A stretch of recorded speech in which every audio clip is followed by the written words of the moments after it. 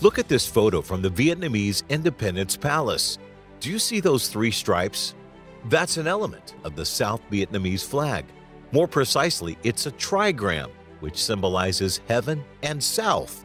By the way, you can find the same trigram on the modern flag of South Korea. The South Vietnamese flag existed until the end of the Vietnam War and the unification in 1975. Now, the flag of Vietnam looks like this.